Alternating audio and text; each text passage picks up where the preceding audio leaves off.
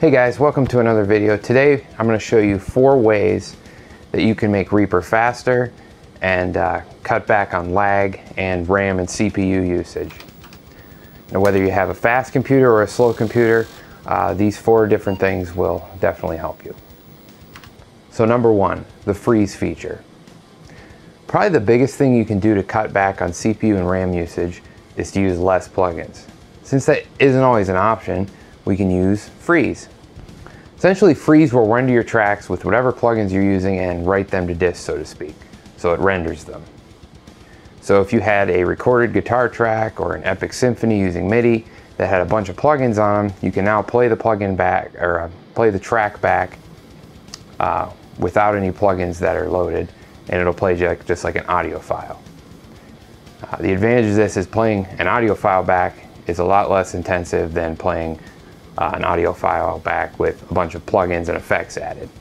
The cool thing about this too is you can roll back any of these, you can roll back the freeze, you can freeze and unfreeze as many times as you want.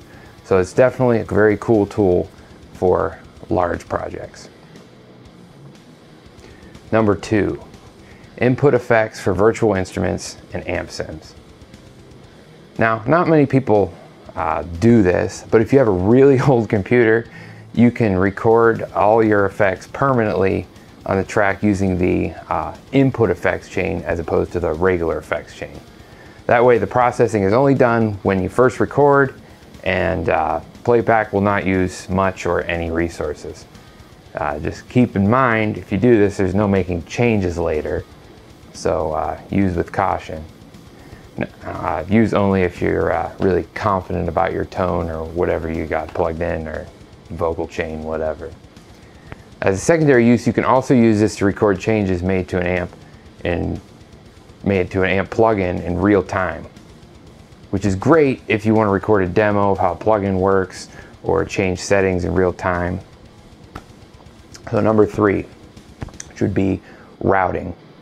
Routing is a simple way you can cut down on CPU and memory by using less instances of a plugin. Now, routing gets pretty advanced. You can do just about anything you want with routing options inside of Reaper, but I'll just show you a simple trick for, say, guitars. So say if you want to run 2 rhythm guitars off of 1 instance of a plugin. You would want 3 tracks. 1 would be the left guitar and 1 would be the right guitar. Those 2 tracks you'd want to pan, 1 left and 1 right. Now the 3rd track you'd want to load your plugin, whatever you'd want to play guitar through.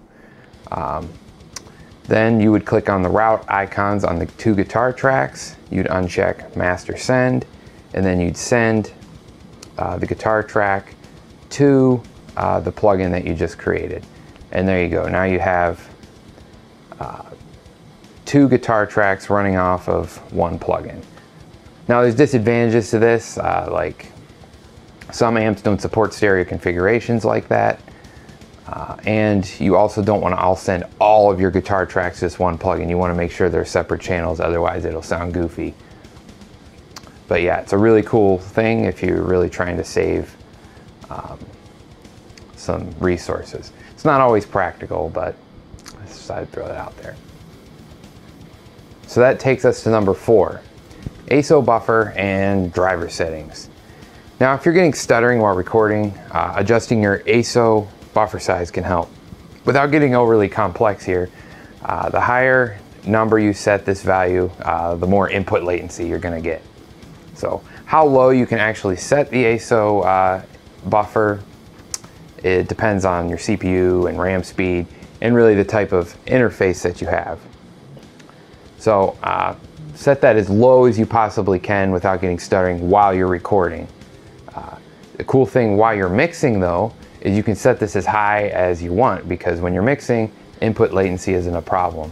A lot of people just leave it alone all the time, but if you're having problems with stuttering and stuff when you're mixing, you can just set that to as high as you want, because latency isn't important when you're mixing. So yeah, I hope these 4 tips helped you out. If you like this video, please leave a like.